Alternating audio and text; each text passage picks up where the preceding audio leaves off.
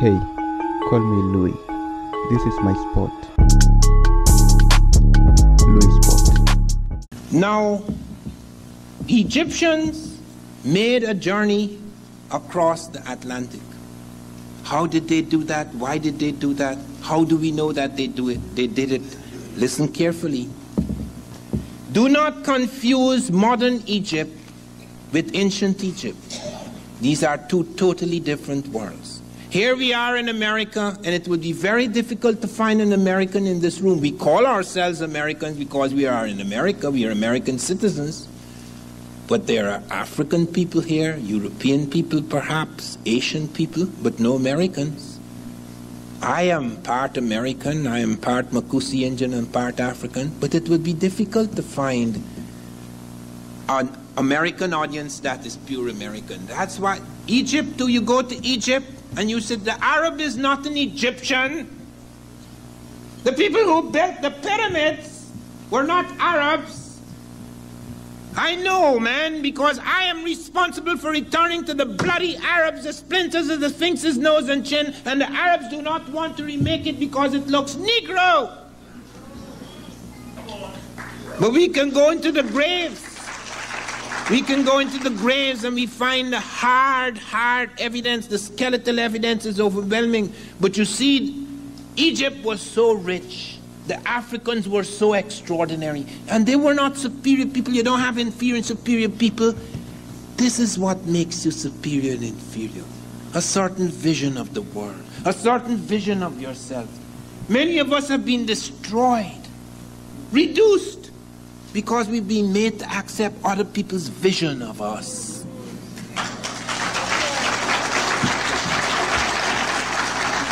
You look at Hitler. Hitler was a bloody lunatic. We threw him in prison in his early 20s. Hitler was walking about the prison like this. Guards bowed to him. That was an awesome person, boy. I mean, he was evil, but he was awesome. Napoleon too. Napoleon wasn't even a Frenchman. Most people don't know that. I am destined to glorify a people I hate. Could you imagine that? That's Napoleon. I read his diaries. I am destined to glorify a people I hate. And then the one thing I regret most in my life, this is Napoleon. The one thing I regret most in my life is that I did not make Toussaint. I did not make the black Toussaint governor of Haiti. I blame it on my black wife. Do you know Napoleon was married to a mulatto from the West Indies, which we would call black hair? But do you know, she was the prejudiced one, not Napoleon. Napoleon wanted to make Toussaint governor of Haiti. His wife said, no, why would you give up territory to It's as crude as that. So bear in mind, here I am responsible. I financed a telephone link-up between Gamal Abdel Mokhtar, the Arab delegate at UNESCO, Sheikh Anthony Diop, the African delegate at UNESCO, myself, the representative of the British Museum, Garland Roberts, who found the pieces, and another gentleman who did translations from the French. And the British began, no, Van Sertima, we can't do that. Because if we start returning this item and that item to this and that museum, we'll have no museum. I said, sir, we're not asking you to return everything from your museums. We're well aware of the things that have been taken from other museums and other places. This is a very specific thing. It is of no value to you. You can't show it. What is the point? You can't show the splinters of the nose. Nobody's interested in splinters. Put the nose back on. But the Arabs do. The Mokhtar, the Arab delegate, never said a bloody word. Boy, he don't want no nose interfering with the tourist trade in Egypt. It's as crude as that. Look why Egypt is no longer Egyptian. Those are not the people who built the pyramids. The Syrians attacked in 654 BC. The Persians attacked in 550 BC. The Greeks attacked in 320 BC. The Romans attacked just before and after Christ. The Arabs attacked 638 to 640 AD. That is why Egypt is no longer Egyptian. They have nothing to do with the building of the pyramids. If you go back in the graves, we have found hard evidence in the graves that the Egyptians were African. Let me listen to the anthropologists, all the great anthropologists, because this is hidden. This doesn't come out in history books. The earliest human fossil found in Egypt was the skeleton of the Nazlet Kataman found near Tata, Egypt, which was dated 35,000 to 30,000 years before Christ. Regarding the racial affinity of this skeleton, Thoma concludes strong alveolar prognatism combined with fossil Prinacilis and an African skull is suggestive of Negroid morphology. He proves it's a Negro. Then comes Wendorf, 1982. Wendorf discovered the skeleton at Wadi Kubaniya, located 10 to 15 kilometers north of Aswan in Egypt. This skeleton dated approximately 20,000 years before Christ. The wide nasal aperture, lower nasal margin morphology, presence of the sulcus prinacilis, wide interorbital distance and alveolar prognatism demonstrate affinities with broad African variants. All of the great anthropologists, archaeologists, Thoma, Fehrenbach, Wendorf, Stewart, Green, Armilagus, Wrightmore, Crawford, all of them prove that those early Egyptians in the Pyramid Age were African. That's the reason why Mokhtar, the Arab delegate, doesn't want a Negro nose on the Sphinx, because they don't want to relate back. But the Germans sent me, I have it in my new book, you see a beautiful color photograph showing you what the world was 1,200 years before Christ. The black is on top of the world. He is in charge of Egypt. There's no question about it. And they built the pyramids. The Japanese came to my friend Sheikh Anta Diop, seeking advice on building a pyramid. And Sheikh Anta Diop said, do not use bronze tools. And the Japanese said, how could you say that? The last stage of the Egyptian was the Bronze Age. And he says the last age is not the best age. You cannot. The Japanese would not listen. They went there. They made such a mess. They had to throw them out. Bronze tools, the tools broke. They had to use air jack hammers in order to cut the stone, and they could not cut it, the stone the ancient blacks in Egypt did. Let me tell you, this is scientists reporting with amazement at how these Africans cut stone.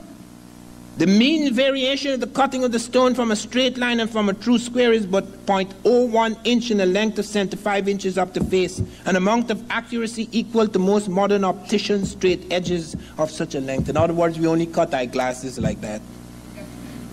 These joints, with an area of some 35 square feet each, were not only worked as finely as this, but were cemented throughout, though the stones were brought as close as 1/500th of an inch, or in fact into contact, and the mean opening of the joint was 1/50th of an inch, yet the builders managed to fill the joint with cement, despite the great area of it, and the weight of the stone to be moved some 16 tons. To merely place such stones in exact contact at the sides would be careful work, but to do so with cement in the joints is almost impossible. This is Flinders Petrie, Our Inheritance of the Great Pyramid, London, 1874. Thus the builders of these great monoliths quarried and cut stone within 1/1000th of an inch of mathematical perfection, and raised the man-made mounting as meticulously as we cut gems. There are approximately 2,300,000 blocks of stone which comprise the Great Pyramid. These individual blocks weigh from 2.5 tons to 70 tons, as much as a railroad locomotive. Originally covered an area of 13.1 acres. The Great Pyramid, listen to this as I close on this part. The Great Pyramid contains more stone than all the churches, chapels, and cathedrals built in England since the time of Christ. If all the stone in this pyramid were sawed into blocks 1 foot on an edge, and these were laid end to end, they would stretch 2/3 of the way around the globe at the equator. The Great Pyramid contains enough stone to construct 30 Empire State Buildings.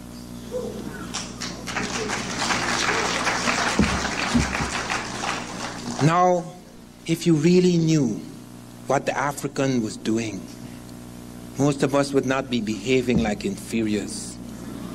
We'd have challenged the system long time ago. The Africans had a fixation about 7. They had a fixation about 7. They created the 7-day week. There's no such thing, you know. The Africans noticed in Egypt that there are 7 orifices in the human body. I can't mention all of them. There's 7 primary colors in the rainbow: violet, indigo, blue, green, yellow, orange, red. There's 7 notes in the musical scale. There's 7 layers of skin. There's 7 parts of the human brain. There's 7 parts of the human eye. 7 is critical in the ages of man. 7 is the age of reason. 14, 7 years later, puberty. 21, 7 years later, maturation. 7, 7, 7, 7, 7. That is why they created the 7 deadly sins. Christ was in Egypt. He's not an Egyptian, he's a Jew. He was born in Jerusalem, but he went to Egypt. Read Hosea, out of Egypt shall I call my son. He was brought back to Jerusalem, where he was crucified. 7 deadly sins, 7 cardinal virtues, 7 days of the week.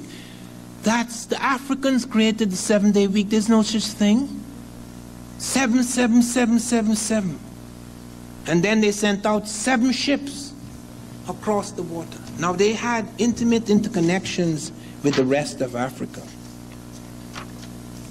We have found evidence of that. Lady Lugard reports a visit of Egyptian pharaohs to Hausaland.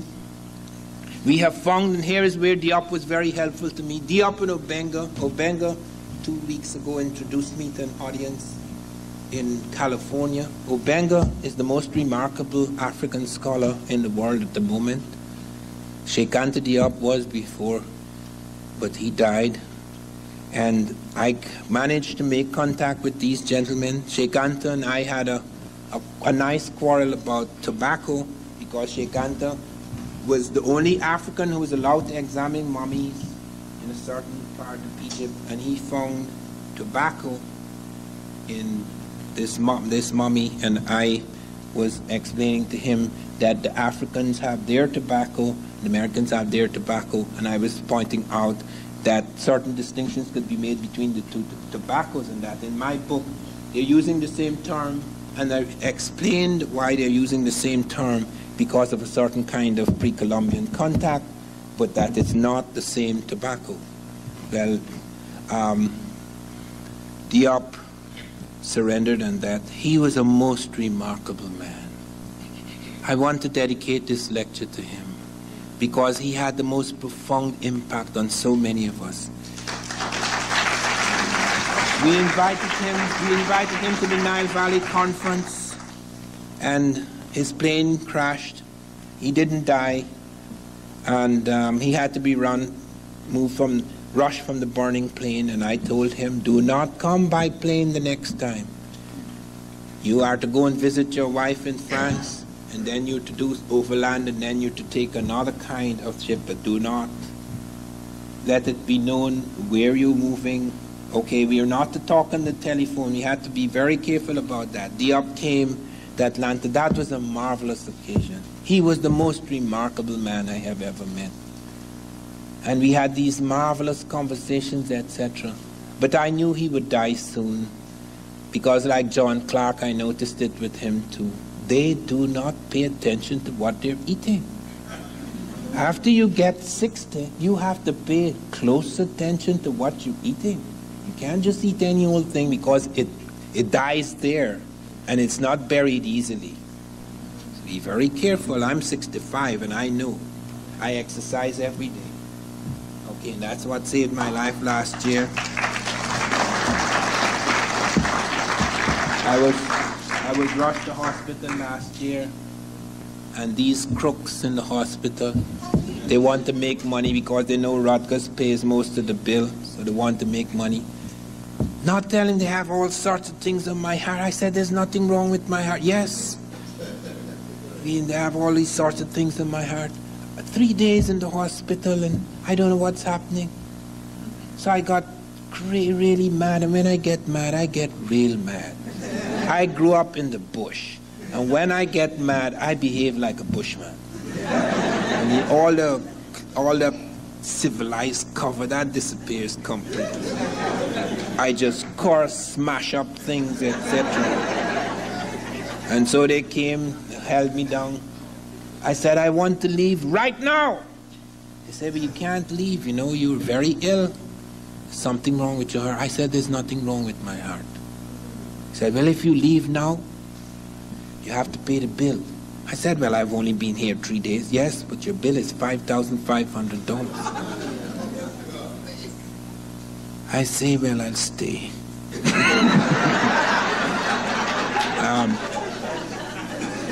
So they said, I said, but okay, I make a deal with you. Put me on a treadmill if you think there's something wrong with my heart. And I ran a mile at full speed.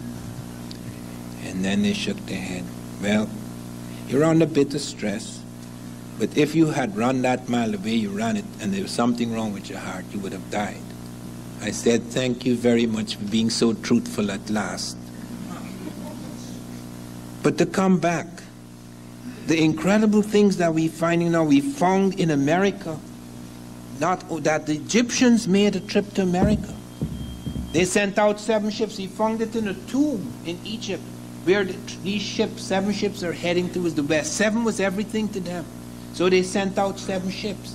And we have it in this painting among the Ramesses around 1200 BC, these 7 ships heading towards the west.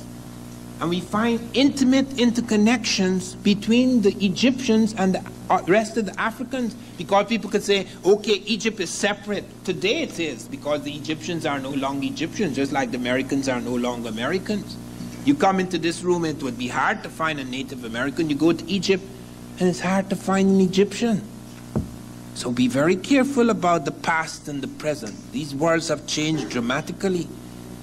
And so we have lots of evidence of their links with the rest of Africa. Sheikh Anta Diop and Theophilo Benga presented, and it's in my new book, more than 100 words in Wolof, a West African language, the language of Sheikh Anta Diop, more than 100 words which are identical in all their forms. That is utterly impossible.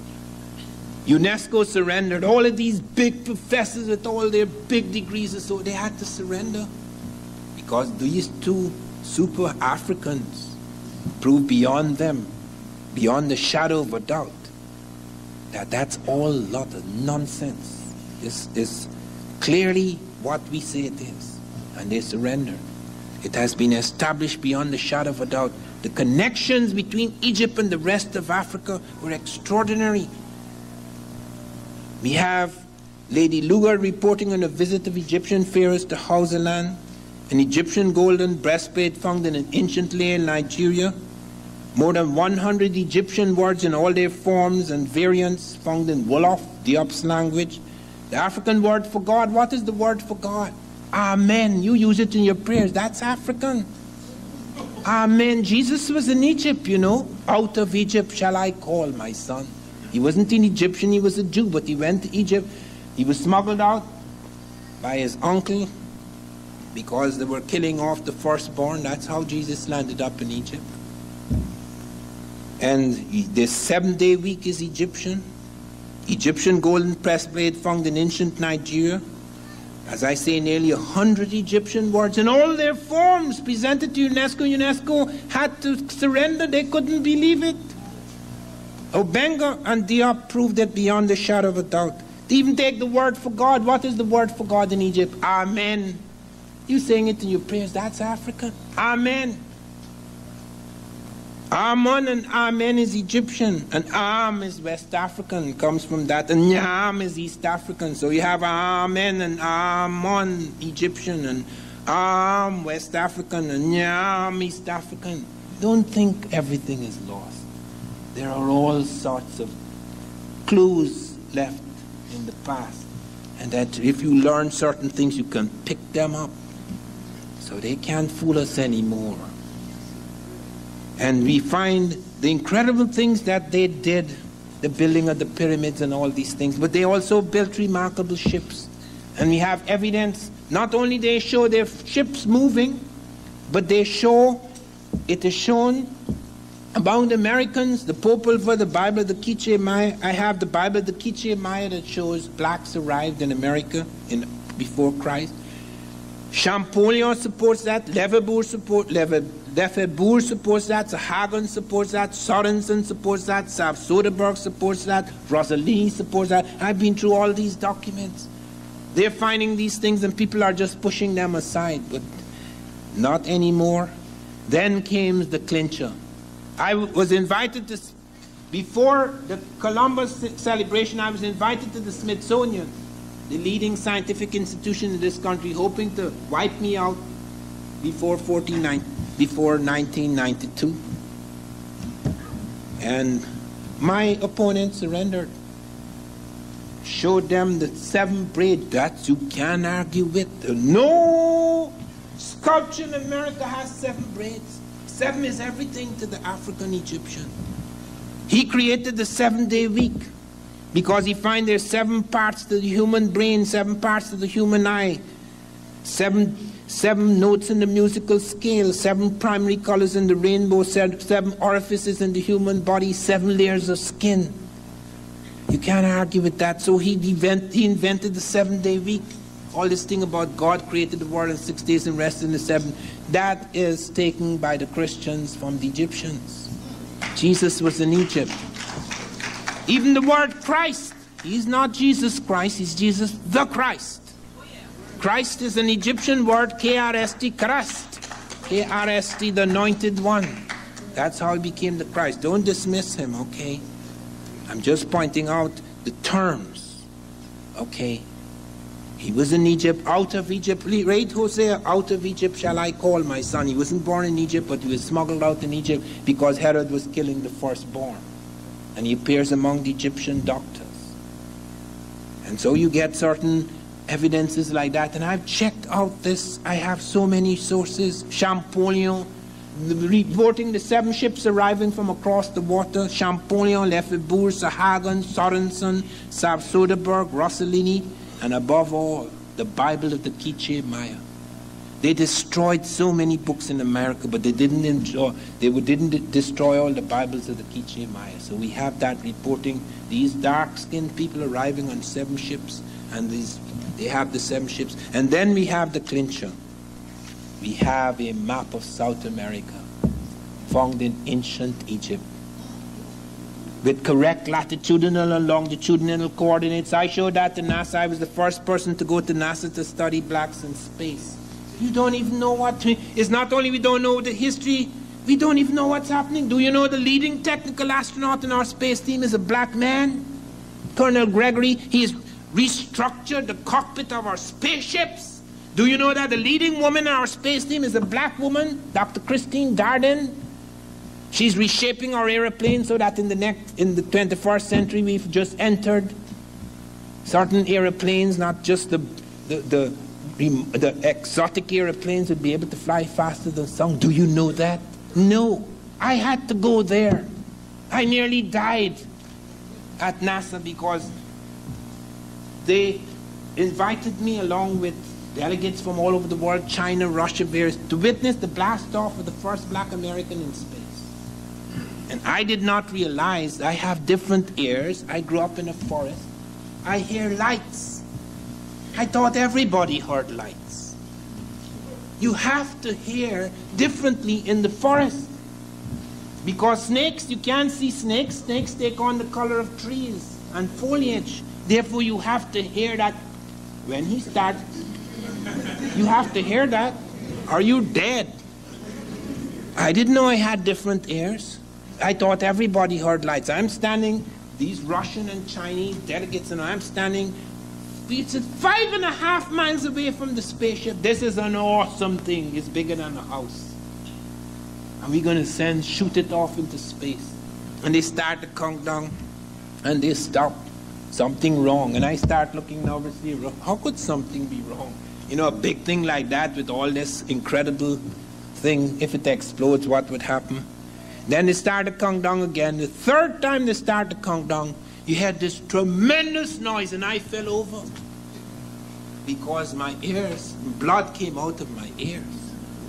because I hear differently from urban people. I grew up in a jungle. I hear different. So that really startled the hell out of me. I never went back to NASA after that. But I'd learned enough about it. It's in a book, Blacks in Science, Ancient and Modern. You see me with the leading technical astronaut, etc. And you would be amazed what blacks are doing in this country, totally unknown. Bell Labs employs more than 1,000 black scientists. They created the transoceanic cable. They were major in that development. They're reshaping our airplanes. They remade the cockpit of the space shuttle. You never hear about that. If a black commits a crime, yeah, that's news. But when he does something extraordinary, oh my God, no, there's something mistake here. It's like the New York Times calling the black Val Herbe, so nobody would think it's a black. Now they're saying this Negro they found in Brazil came from Asia. Could you imagine that? She's going to take a ship all the way to the edge of South America and walk all the way up to Brazil, because there are no currents of taking you out. Walk all the way to Brazil to drop her bloody skull. This is the state of the world we are in. But let me show you the slides now, because you have to see some of these things to believe them. So if we could shift to the slides. But one more thing I must say, just one more thing, very important. They have found a map of South America in ancient Egypt. It was known as the Piri-Reis map because of a Turkish admiral who found it there. And it has correct latitudinal and longitudinal coordinates. No European could have drawn such a map until after 1744, when the chronometer was invented. Yet the Africans had it before Christ.